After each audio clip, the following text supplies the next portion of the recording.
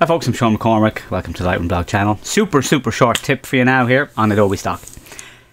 Hey folks, I'm not even going to bother doing the intro. Alright, that's how quick this tip is. Alright. So I have been uploading a bunch of stuff to Adobe Stock, just food stuff that I'm doing. Food stuff that's been done partly for portfolio and partly for stock. So let us jump in. Obviously it's only just up. It's only just been approved, so there's no downloads or anything like that. Right. But here's the stuff. When you log in and you look at your portfolio, you are here on contributor.stock.adobe.com and your portfolio. So how do you get something that you can link to so that other people can go and see your portfolio? Here's how you do it. So you go into a file. So double click into a file to get the information about it. So it shows up here.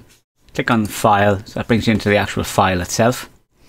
Okay, and at the top of the file you'll see your name. Alright, if you click on your name there, that is your portfolio. Alright, so you're able to use that as your portfolio link. And of course you can choose a cover image as well.